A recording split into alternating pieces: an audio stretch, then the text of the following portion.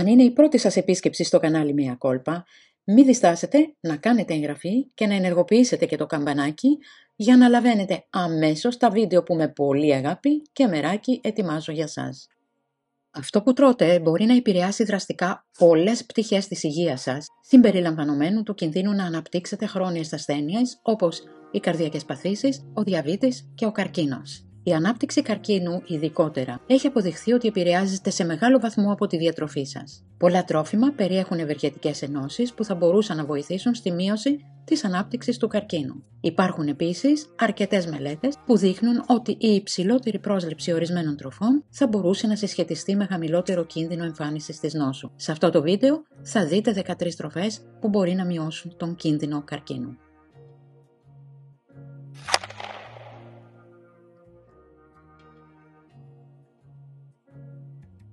Το μπρόκολο περιέχει σουλφοραφάνη, μία φυτική ένωση που βρίσκεται στα σταυρανθήλα γαλλικά και μπορεί να έχει ισχυρές αντικαρκινικές ιδιότητες.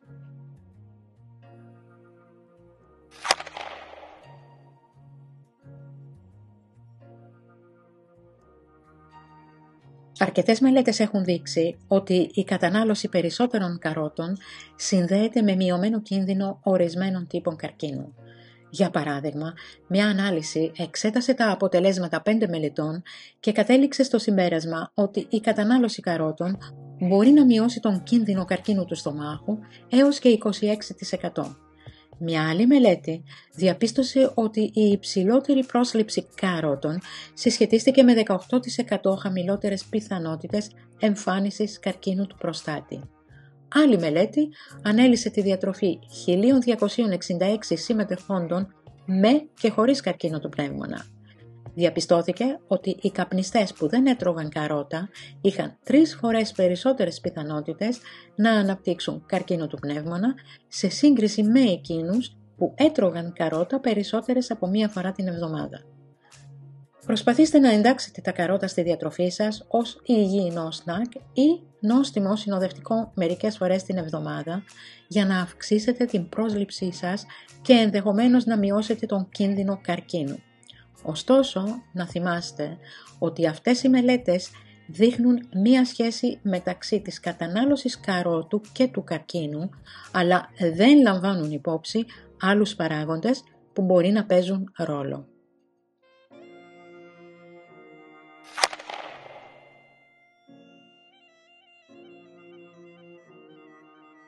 Τα φασόλια έχουν υψηλή περιεκτικότητα σε φυτικές ίνες, οι οποίες ορισμένες μελέτες έχουν βρει ότι μπορεί να βοηθήσουν στην προστασία από τον καρκίνο του παχαίου εντέρου.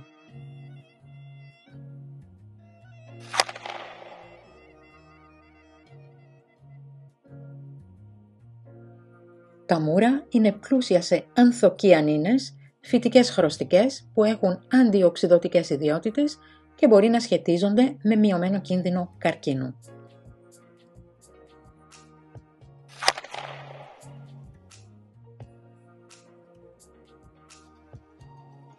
Η κανέλα είναι γνωστή για τα ωφέλη της για την υγεία, συμπεριλαμβανομένης της ικανότητάς της να μειώνει το σάκχαρο στο αίμα και να διευκολύνει τη φλεγμονή.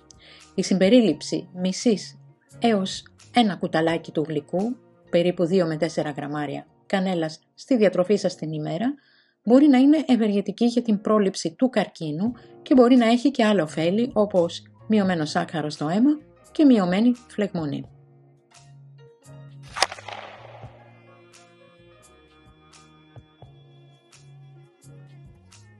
Έρευνες έχουν δείξει ότι η κατανάλωση ξηρών καρπών μπορεί να συνδέεται με χαμηλότερο κίνδυνο ορισμένων τύπων καρκίνου. Για παράδειγμα, μία μελέτη εξέτασε τη διατροφή 19.386 ατόμων και διαπίστωσε ότι η κατανάλωση μεγαλύτερης ποσότητας ξηρών καρπών συσχετίστηκε με μειωμένο κίνδυνο θανάτου από καρκίνο. Μια άλλη μελέτη παρακολούθησε 30.708 συμμετέχοντες για έως και 30 χρόνια και διαπίστωσε ότι η τακτική κατανάλωση ξηρών καρπών συσχετίστηκε με μειωμένο κίνδυνο καρκίνου του παχαίου εντέρου, του παγκρέατος και του ενδομητρίου.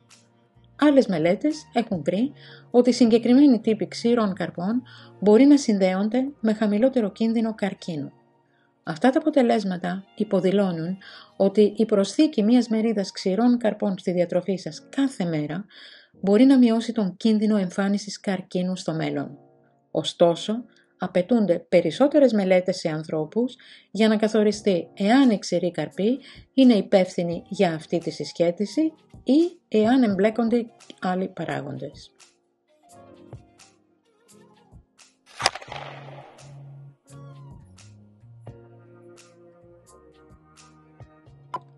Το ελαιόλαδο είναι γεμάτο με ωφέλη για την υγεία, επομένως δεν είναι περίεργο ότι είναι ένα από τα βασικά στοιχεία της μεσογειακής διατροφής.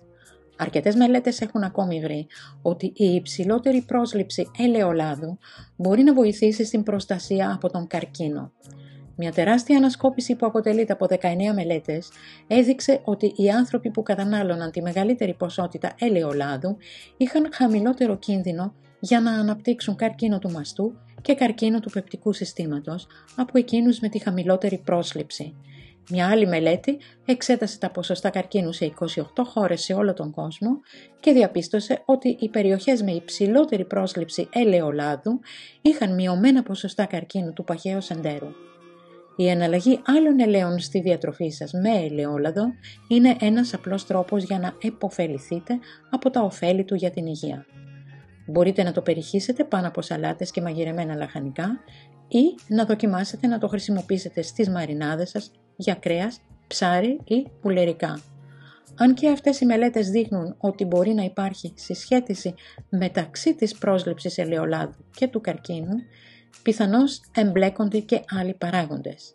Απαιτούνται περισσότερες μελέτες για να εξεταστούν οι άμεσες επιπτώσεις του ελαιολάδου στον καρκίνο στους ανθρώπους.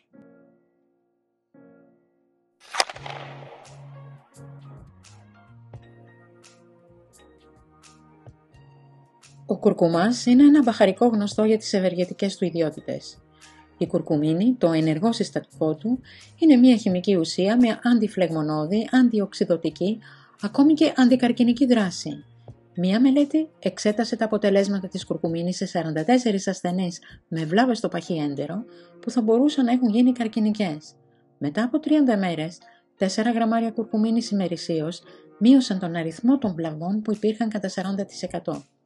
Για καλύτερα αποτελέσματα, στοχεύστε σε τουλάχιστον μισό έως 3 κουταλάκια του γλυκού, που είναι περίπου 1 έως 3 γραμμάρια, αλεσμένου κουρκουμά την ημέρα.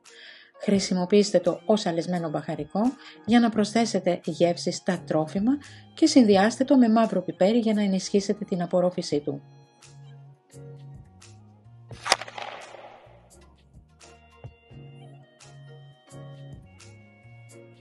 Η κατανάλωση εσπεριδοειδών όπως τα λεμόνια, τα μοσχολέμονα, τα grapefruit και τα πορτοκάλια έχει συσχετιστεί με χαμηλότερο κίνδυνο καρκίνου σε ορισμένες μελέτες. Μια μεγάλη μελέτη διαπίστωσε ότι οι συμμετέχοντες που έτρωγαν μεγαλύτερη ποσότητα εσπεριδοειδών είχαν χαμηλότερο κίνδυνο να αναπτύξουν καρκίνους του πεπτικού και του ανώτερου αναπνευστικού συστήματος. Μια ανασκόπηση που εξέτασε 9 μελέτες διαπίστωσε επίσης ότι η μεγαλύτερη πρόσληψη εσπεριδοειδών συνδέεται με μειωμένο κίνδυνο καρκίνου του παγκρέατος. Τέλος, μια ανασκόπηση 14 μελετών έδειξε ότι η υψηλή πρόσληψη ή τουλάχιστον 3 μερίδες την εβδομάδα εσπεριδοειδών μείωσε τον κίνδυνο καρκίνου του στομάχου κατά 28%. Αυτές οι μελέτες δείχνουν ότι η συμπερίληψη μερικών μερίδων εσπεριδοειδών στη διατροφή σας κάθε εβδομάδα μπορεί να μειώσει τον κίνδυνο ανάπτυξης ορισμένων τύπων καρκίνου. Λάβετε υπόψη ότι αυτές οι μελέτες δεν λαμβάνουν υπόψη άλλους παράγοντες που μπορεί να εμπλέκονται. Απαιτούνται περισσότερες μελέτες για το πώς τα εσπεριδοειδή επηρεάζουν ειδικά την ανάπτυξη του καρκίνου.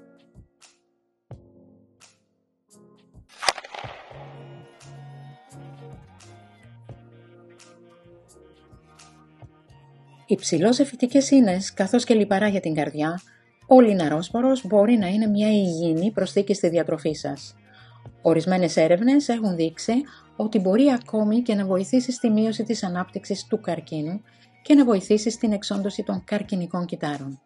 Σε μια άλλη μελέτη, 161 άνδρες με καρκίνο του προστάτη υποβλήθηκαν σε θεραπεία με λιναρόσπορο, ο οποίος βρέθηκε ότι μειώνει την ανάπτυξη και την εξάπλωση των καρκινικών κυττάρων.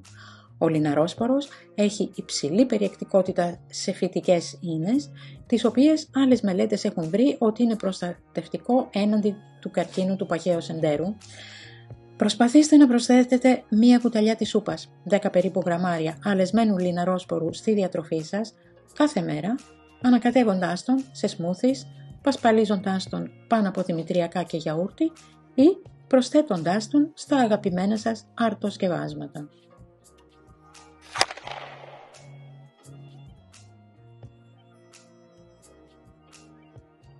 Το λικοπένιο είναι μια ένωση που βρίσκεται στις ντομάτες και είναι υπεύθυνη για το ζωηρό κόκκινο χρώμα της, καθώς και για τις αντικαρκινικές της ιδιότητες. Αρκετές μελέτες έχουν δείξει ότι η αυξημένη πρόσληψη λικοπενίου και ντομάτας θα μπορούσε να οδηγήσει σε μειωμένο κίνδυνο καρκίνου του προστάτη.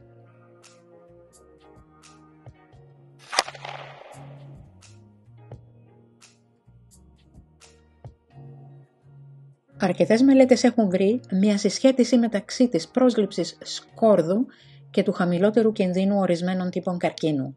Ωστόσο, παρά τα πολλά υποσχόμενα αποτελέσματα που δείχνουν συσχέτιση μεταξύ του σκόρδου και του μειωμένου κινδύνου καρκίνου, απαιτούνται περισσότερες μελέτες για να εξεταστεί εάν άλλοι παράγοντες παίζουν ρόλο.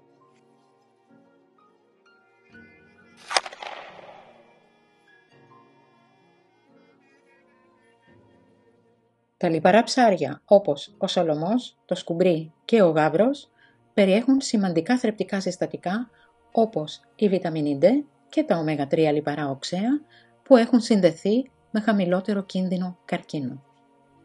Αν αυτό το βίντεο σας άρεσε, χαρίστε του ένα like, διαδώστε το αν δεν σας κάνει κόπο και κάντε εγγραφή στο κανάλι Μέα Κόλπα. Αν θέλετε να δείτε κι άλλα κόλπα και χρήσιμες πληροφορίες σε διάφορα θέματα, επισκεφτείτε τον ιστότοπό μας που είναι το Μέα Κόλπα. Εκεί σίγουρα θα βρείτε κάτι που σας ενδιαφέρει, αφού υπάρχουν ενότητες για την υγεία, το σπίτι, το κήπο, τη μαγειρική, τα μαστορέματα, τη ζαχαροπλαστική, την διακόσμηση, τις κατασκευές και πολλά άλλα. Τελειώνοντας, αφού σας ευχαριστήσω που είδατε αυτό το βίντεο, να σας θυμίσω να κάνετε εγγραφή όσοι δεν το έχετε ήδη κάνει και να κάνετε κλικ στο καμπανάκι που βρίσκεται κάτω ακριβώς από αυτό το βίντεο για να λαβαίνετε άμεσα κάθε καινούριο βίντεο.